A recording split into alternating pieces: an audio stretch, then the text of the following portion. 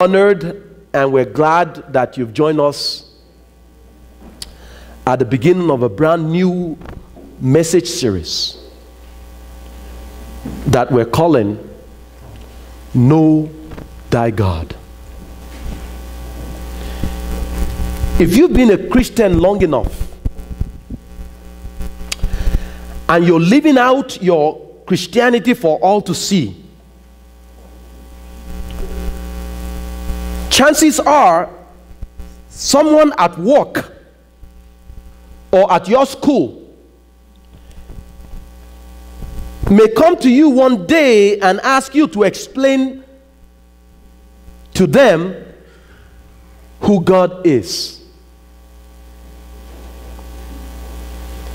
If that should happen, how would you go about explaining God to that person? How would you go about explaining God? God. That was exactly the assignment a third grader. What grade are you now?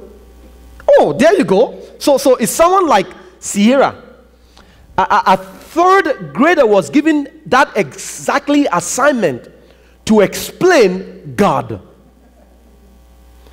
And the assignment was to explain God.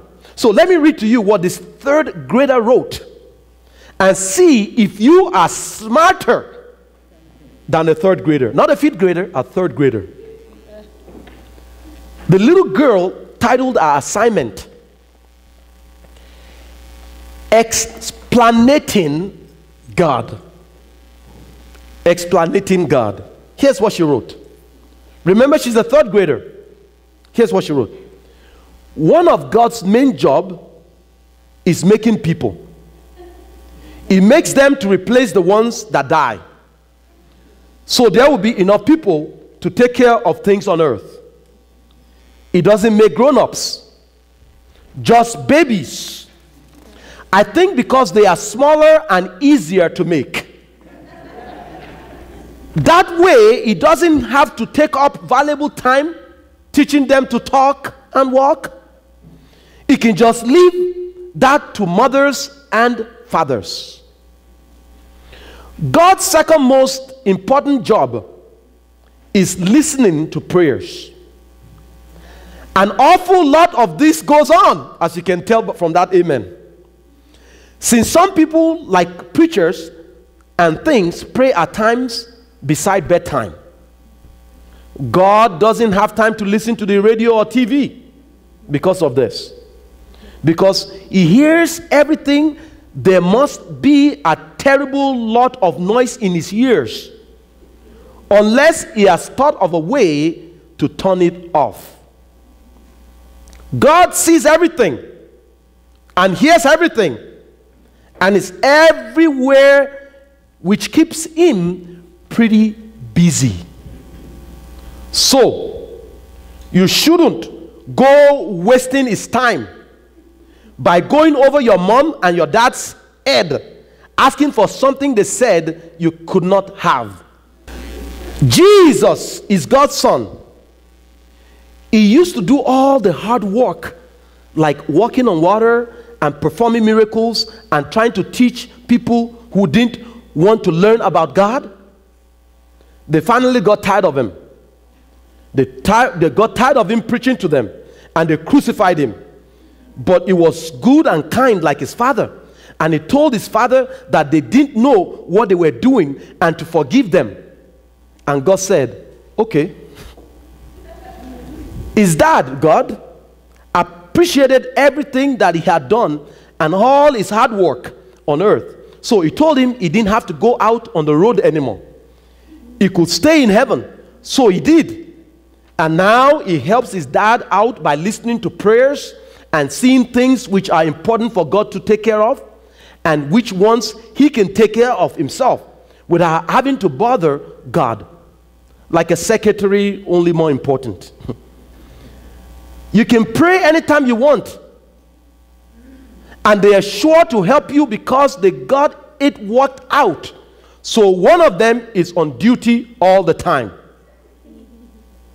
You should always go to church on Sunday because it makes God happy. If you do something you think will be more fun, like going to the beach, this is wrong. And besides, the sun doesn't come out at the beach until noon anyway. If you don't believe in God, besides being an atheist, you will be very lonely because your parents can't go everywhere with you, like to camp and stuff, but God can. It is good to know He's around you when you're scared in the dark or when you can't swim and you get thrown into the real deep water by the big kids. But you shouldn't just always think of what God can do for you. I figure God put me here and He can take me back anytime He pleases. And that's why I believe in God. The end. Isn't that great? Did that third grader went to Bible college or what? But I wonder how you, who is not a third grader, would explain who God is if you were asked. Oh, He is my lily of the valley. He is my rose of Sharon. He is my strength where I've been made weak. He is the strong tower that I can lean on. My rock, my deliverer, my provider, my protector. Oh, He is my shining armor. He is my very present help when I'm in need. He is awesome. I wonder, do you know Him? I didn't ask you, do you know about Him? Because how many of you know it's one thing to know about someone, and it's another thing to actually know that person? How many of you young people would say you know something about Shakira? Okay. You probably follow her on Twitter. But can you say you know how she brushes her teeth? Whether she goes right to left or left to right? We're talking about intimate stuff here that only the person who knows that person can really tell. So too, church, it's one thing to know about God by reading of Him in the Bible, and that's good. But it's another thing to, as the psalmist says in Psalm 34 verse 8, oh, taste and see. Oh, taste and see for yourself that the Lord is. I know I'm talking to some folk here who have tested who God is. You weren't just singing that awesome God song like you were singing it this morning because you feel like singing. But you know Him to be a provider. You know Him to be a deliverer. You know Him to be a protector. What are you saying, David? What are you saying, David? It's like this. A dish may look good. And I've seen some of you ladies in this church, I've seen you go to work whenever we have them potlucks here. You all can cook. You can make some brothers eat. And I've seen some of you bros. I've seen some of you bros in action too. But how many of you know a dish may look good by just looking at it? But the proof of how good the dish is in the eating of the pudding. In our case here at Wema, being a multicultural church, the proof of how good that food is, that dish is in the eating of the oxtail and the jerk chicken. Can I get a witness? In the same way, we do not actually come to know God. Listen to me. We do not actually come to know God. It may look good until we have tasted the experience of who He is. You can't truly know He's a provider until your landlord comes to you and tells you the rent is due. And ain't got no cash, ain't got no girl to make you smile. But somehow, the Lord came through for you again. Is there anyone in here who knows what I'm talking about? That He is the provider.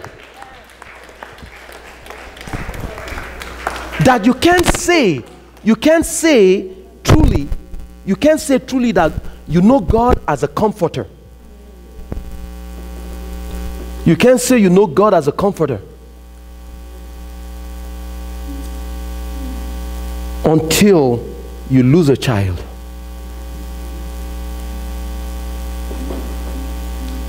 Or you lose a wife. Or you lose a husband. Or a parent.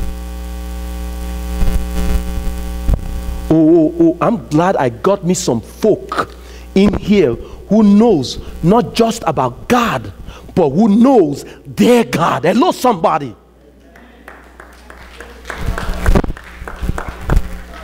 Glory to God. So last Sunday, our introduction of this series, we established the fact that when we talk about knowing God, we're not simply referring to an awareness of God. We're not simply referring to an information. So you're just informed. Knowing God is much more deeper than just being informed, you all. And it's much more deeper than just acknowledging that you know God exists. So does the devil. The Bible says the devil believes God exists too. So what makes what you know different from what he knows? That's the question on the floor. Let's find out. Somebody read Daniel chapter 11 verse 32 for us. Daniel 11:32. What does it say?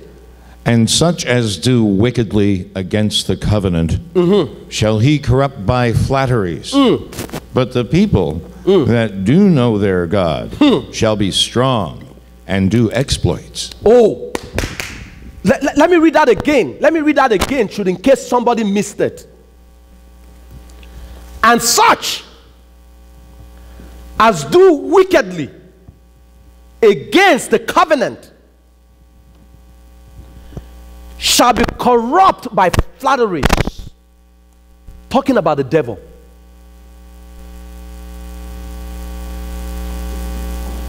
But the people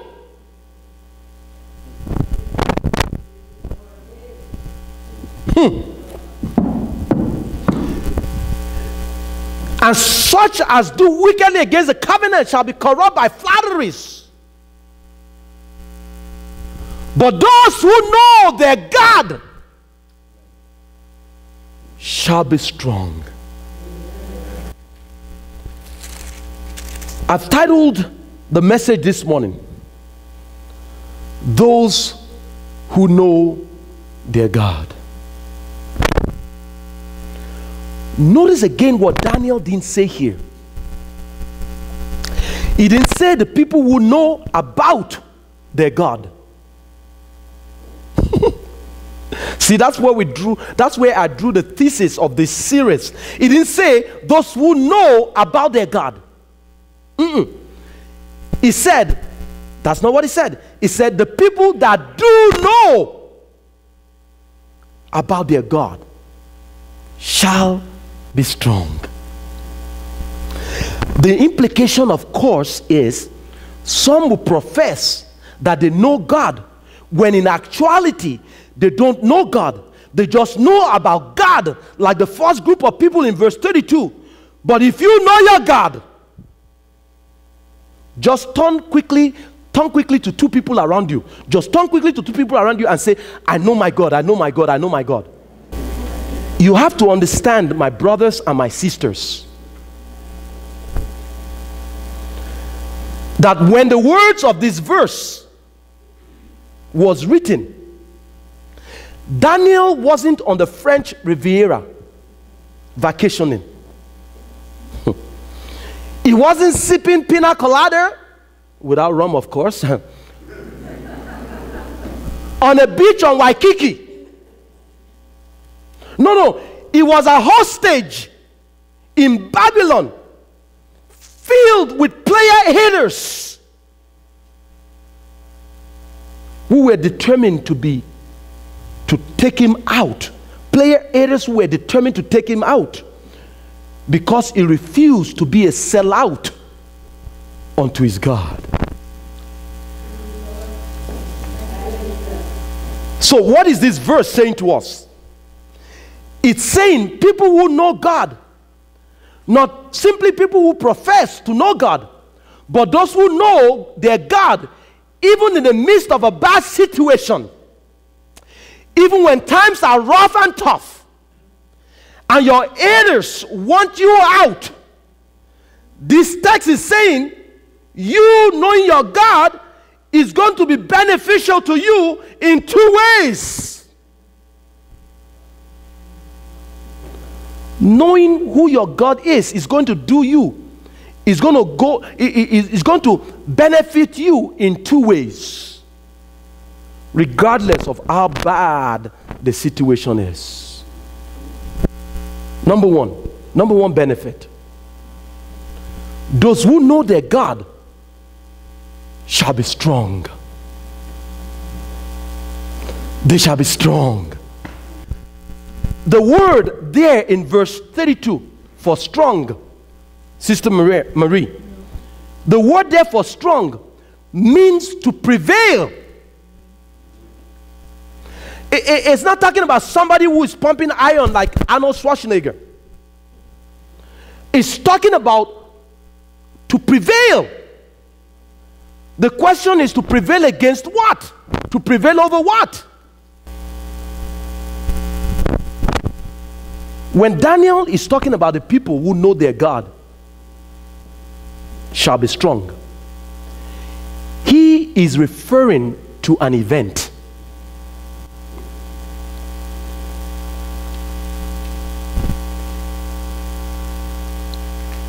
Is referring to an historical point. See, you don't come to know God in abstract. God is the God of history. After all, history is history. You really get to know God, who God is, when you give him an opportunity for him to show himself off to you. You don't get to know God on the abstract. You see, Abraham wouldn't have known that God is the provider until he went and took Isaac, his son, to be sacrificed. And then when he's about to do the most audacious, incredulous thing that any father could do to a child, God said, don't do that. Now I know. You don't get to know God in the abstract. You get to know God when you give him an opportunity for him to show himself off to you. You remember what happened to the three Hebrew boys? Daniel's friends, Shadrach, Meshach, and a preacher called the third Hebrew boy a bad Negro. He meant Abednego. You remember what happened to them in this same book, Daniel chapter 3? King Nebuchadnezzar built this golden image, huge golden image. We're talking about this golden image talk again. Last week we was Last week it was a golden calf. This week it's a golden image. About 90 feet tall. That's over 9 stories tall. If you can't get your thing there, just think of a 9-story. This is huge image. And of course, anytime you create an image, you know what you're going to do with it, don't you?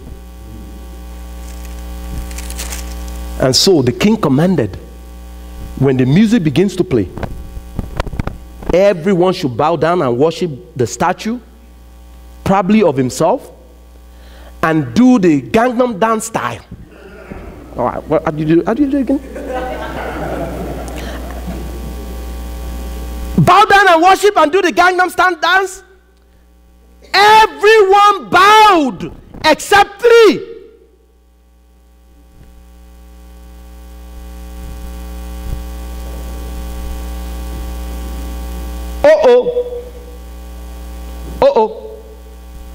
Houston, we got problem. Why didn't Shadrach, Meshach, and Abednego bow? Didn't they hear the king's command? No. They know their God, because their God had issued a command first, saying, "Thou shalt have no other gods before me." And the second command is, "No image of me." Because he's so unique, you're to make no image of him, nor bow down to any image for that matter. And God says in his word, to those who know him, don't make any image of me, nor bow down to any image you make with your own hands for that matter, because anything you come up with is going to make me look bad in front of people who need to really know me for who I am. I know you didn't leave church last Sunday. We talked about golden calf last Sunday. I know you didn't leave church last Sunday and went home bowing before a little man with a round belly sitting on your entertainment unit in your living room. But did you, this week, did you bow down to the golden image of money? Did you bow down to the golden image of work? Or the golden image of sexual addiction, or that relationship in your life, that you still won't let go, so God can be God to you? Oh, when talking about golden calf and golden image, I won't bother with your golden image this morning. But if you want to know God, and if you want to prevail, over all the shenanigans and the drama the devil keeps throwing at you, then you got to be willing to stand strong and stand tall, flat-footed for Jesus, like these 3 Hebrew boys did.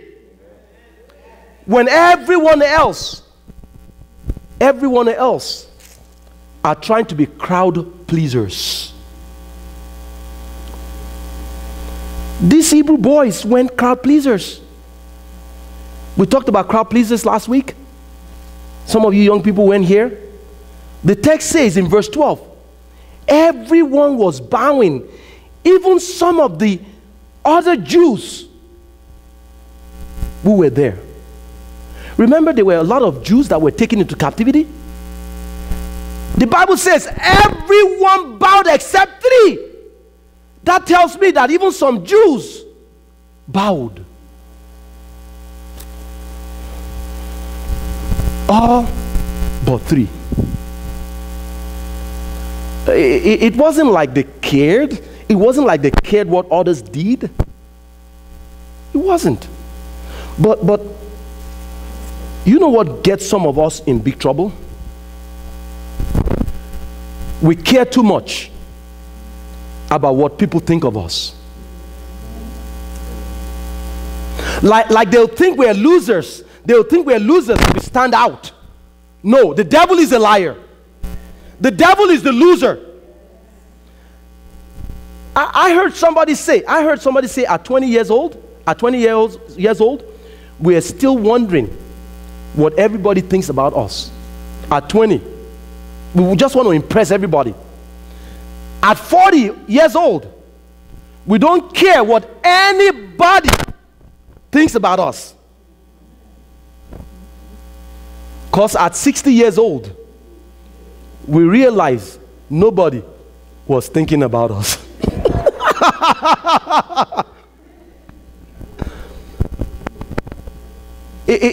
It's amazing how age humbles you.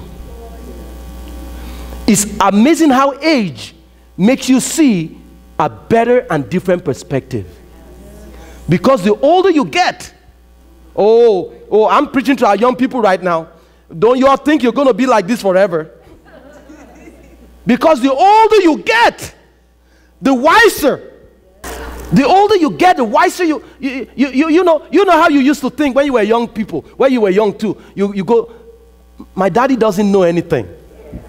Anybody? My mother is a 40 daddy. She's just a grumpy. Anybody? Yeah. But now, guess who they come running to? Hey, glory to God.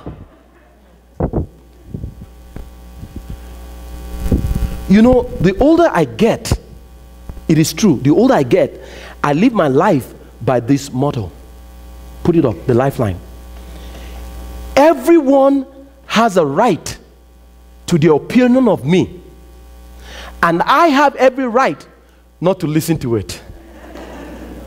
Oh, that's good. That's treatable. Everyone has a right to their opinion of me, but I have every right not to listen to it. See, that's a good axiom to live your life by too. If what people's opinion doesn't match God's opinion of you, if what people's opinion doesn't match God's opinion of you, then let what people say about you go in one ear. I'm teaching somebody how to be strong this morning. I'm helping somebody to be. Who is this message for this morning? Because you know, some people, no matter how much you try to please them, they still will find some fault about. Can I get me a witness? It's like the story of this grandfather and his grandson who were taking a trip out of town, and he started off letting his grandson ride the donkey, and he was walking behind.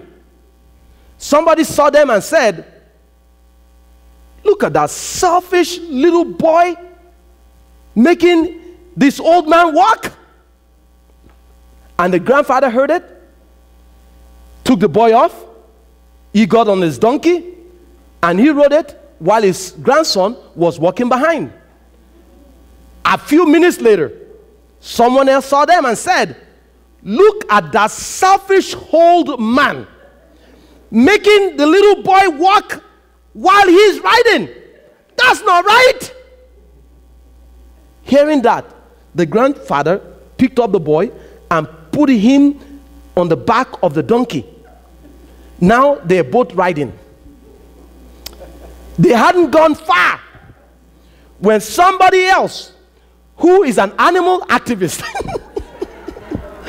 saw them both riding the donkey, and he stopped them and said, "How cruel of two of you to put that heavy load on that little donkey." By the time they got to the town, the grandfather and the grandson were both carrying the donkey.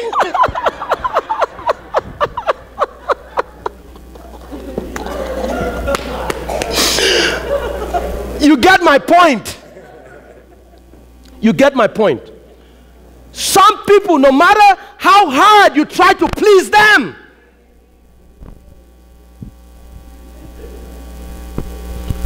No matter what you do, you ain't going to please everyone.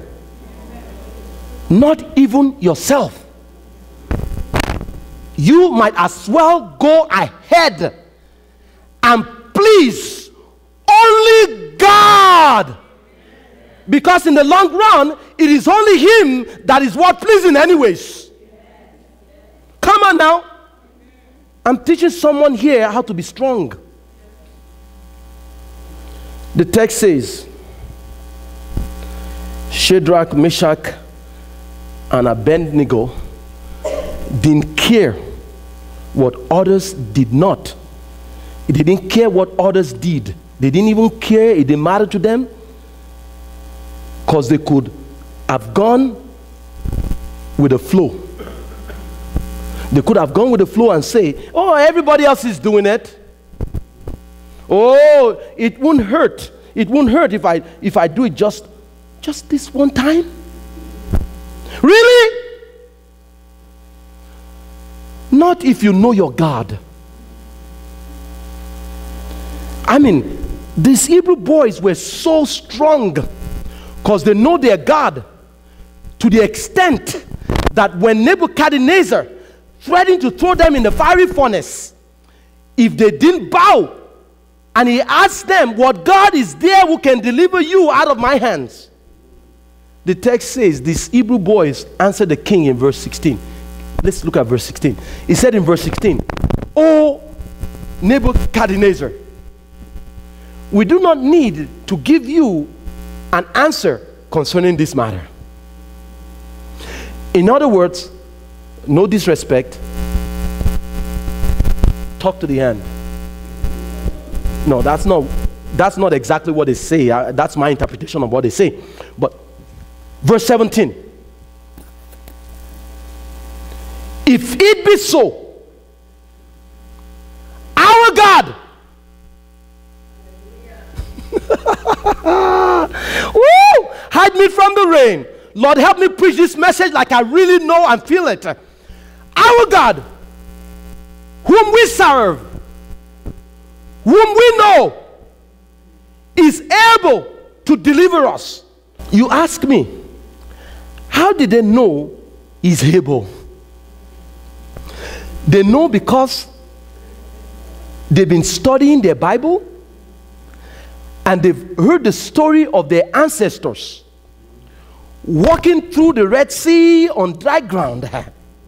And they figured that any God who can make the Red Sea open up can surely take a little water and put out Nebuchadnezzar's fire. Hey! If the God who drowned Pharaoh and all his armies,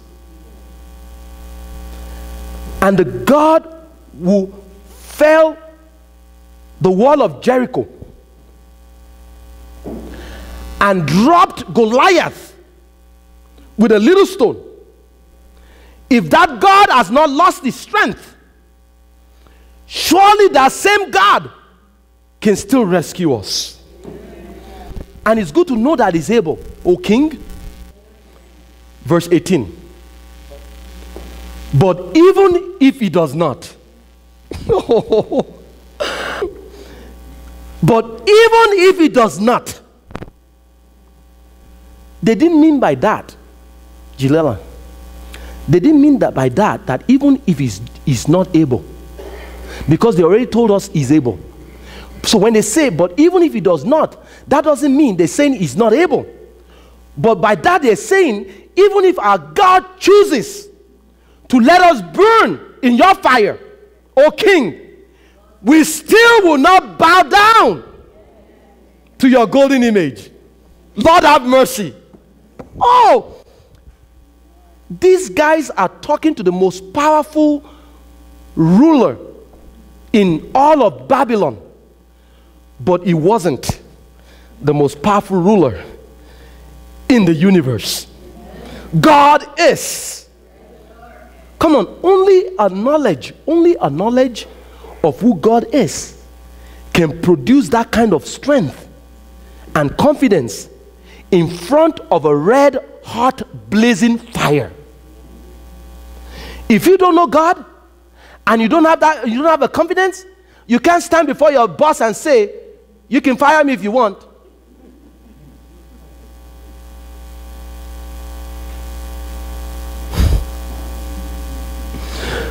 You know the rest of the story. King Nebu threw them in the fiery furnace. And in verse 24 and 25, he looked and saw he looked and saw 4 men. In verse 25, he saw 4 men loosed and walking about in the midst of the fire. Oh, glory to God. Oh, glory to God. And he asked his men, was it not 3? Verse 24. Was it not 3 men we threw in the fire? Who is that 4th man in the fire?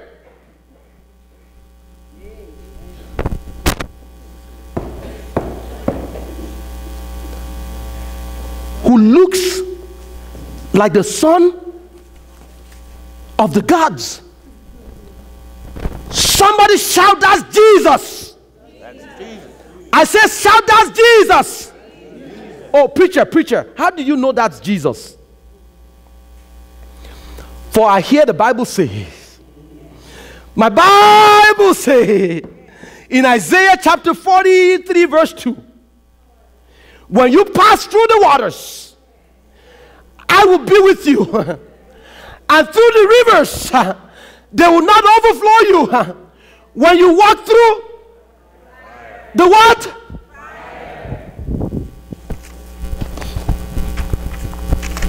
Lord, help me preach this message. When you walk through the what?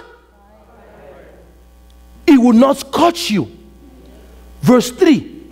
For I am the Lord your God, the Holy One of Israel, your Savior.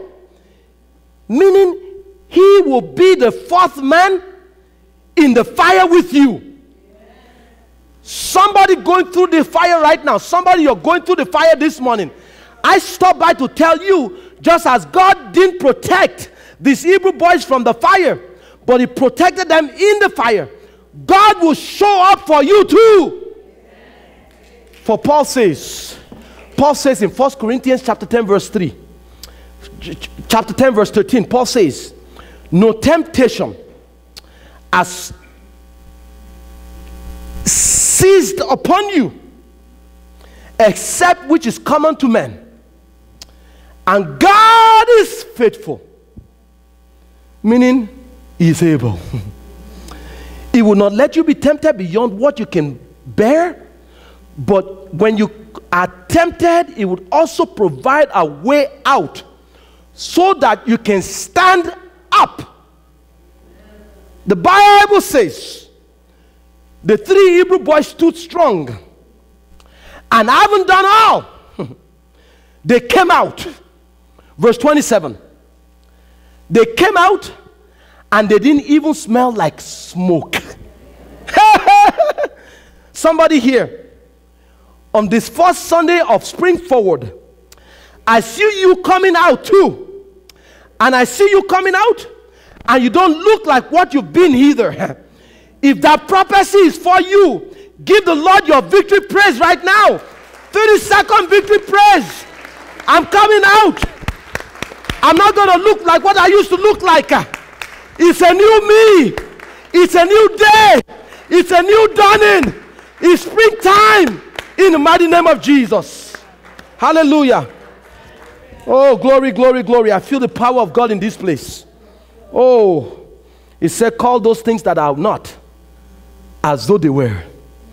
You're watching us on WHBC TV and you're going, why are these people so excited? Because we know our God. Yeah, let me say something to you. This is addendum. This is just sidebar. Whenever you see us worshiping God and praising God, please understand, it doesn't mean we haven't come through the valley.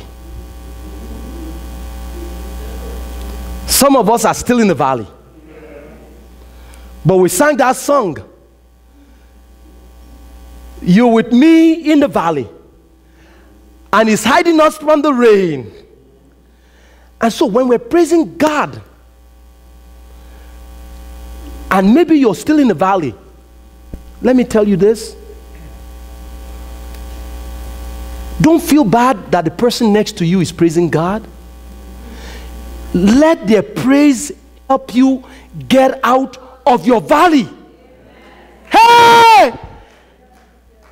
Because there's something, when the Bible says, oh, magnify the Lord with me. You may not be where I am, but when I'm magnifying Him and you're seeing Him, oh, just as He is, He will bring you to the level where you need to be. Am I talking Bible talk here? So there might be times when you come to church and you're down and we're saying praise the Lord. That's all right. But my prayer is, as the praises goes up, the blessing will come down on you. Glory to God. Let me quickly give you the second benefit that knowing God will do for you, even when your enemies are out to get you. Is this message helping anybody? All right. Number two benefit. Those who know their God shall do exploits. They shall do exploits. When Daniel says in Daniel chapter 11 verse 32, when Daniel says, but the people that do know their God shall be strong and do exploit. The word exploits there doesn't mean taking advantage of someone unfairly, like we would use the word today. Exploited me, like child exploitation. No. Exploit here means to display a daring feat. It means doing things that people said can't be done. It means taking action. Oh, somebody here knows what I'm talking about. People say you'll never get married again. No one would ever love you again. But praise God like Ruth. Praise God like Ruth. You pick up yourself again, girl. And you put on your garment of praise in the place of your spirit of heaviness. If they can only see you now in your Boaz arms. Folks say you'll never be able to go back to school and get that degree. Now, you're not only graduated, but you got a job too. Glory to God. Because you know your God, and you also know that the people who know their God shall be strong and do the things that folks says can't be done. Hello, somebody. In Daniel chapter 6, we see Daniel displaying a daring feat. Once again, Daniel's player aiders connived with the king to issue a decree that no one was to pray to any god except the king himself. Anyone found praying to his God will be thrown in the lion's den. Well, you know the story. Daniel said, bring it on. He knows his God. He knew that he cannot not pray to his Jehovah God. That's all he's got in a foreign land. Where there's no mother, where there's no father, that's all he's got. He's God. And you're telling him not to talk to that God? So the Bible says, Daniel went to prayer like he would usually do. But meanwhile, his player haters set up a surveillance camera to spy on him. Oh, they had I Spy back then too. So they snitched on him to the king. And the king asked Daniel, verse 16 of chapter 6 of Daniel, let's see, is your God whom you constantly serve able to deliver you? Jude chapter 24 says, he is able to keep us from falling. Hebrews chapter 7 verse 25 says, he is able to save you completely to the uttermost. So much so, one preacher said, that means he saved me from the guttermost to the uttermost. Hallelujah. Ephesians 3:20 says, he is able to do exceedingly. So Daniel was thrown in the lion's den alive. Alive. But the Bible says, the next morning, the king came, verse 20, and called out, Daniel, Daniel, servant of the living God, has your God been able to deliver you from the lions? Verse 21. Then Daniel spoke. Good morning! Oh, king, live forever. In other words, king, don't have a heart attack. I'm still here. You mean the lion didn't have Daniel for supper? Keep reading. Verse 22. Don't stop now. Don't stop now. Tell your neighbor, there's more. Wait, there's more. Verse 22. Keep reading. Wait, there's more. My God sent his angel and shut the lions' mouths. In other words, king, my God is the deliverer. Oh, King Darius, he delivered my 3 Hebrew bros, Shadrach, Meshach, and Abednego, from your daddy once, when he threw them in the fiery furnace. And I know if he did it once, surely he can do it again and again and again and again. He said he has come to shut the mouth of the lions for me. I don't know who this message is for, but somebody here, the lions are after you to get you. And when you can't get out of what you've been thrown into, I have a word for you. God will get you out. Come hell or high water. Only believe. Only trust and obey. For there's no other way but to be. Oh, yes, he can. Yes, he can. No door can block him from coming to you. No wall can keep him out from taking you through whatever you're going through right now. I'm wondering, is there anybody in here ready to do exploit for God in this year of glory? Where are all my kingdom exploiters? Where are all my kingdom exploiters here this morning? Then I dare you, I double dog dare you to get to know thy God like Daniel. I doggy dog dare you to get to know who God is like these 3 Hebrew boys, Meshach, Shadrach, and Abednego. Because those who know their God shall be strong and do exploit.